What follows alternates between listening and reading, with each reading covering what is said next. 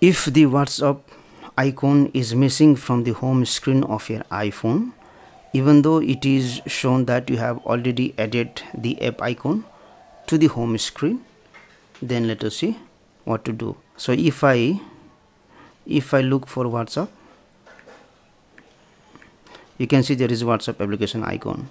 If I tap and hold this app, you can see there is no option for add to home screen, because this application icon is already added to home screen but it is missing. So in this case, what you do is you tap and hold any app until you see the applications shaking. After that, you have to tap on this dotted icons which is at the bottom here, and you can see there are other two windows which is right now hidden. If you see in this window, there is WhatsApp application icon. So I will select this window, done, and once I do it, the application icon will be visible on the last screen of my iPhone.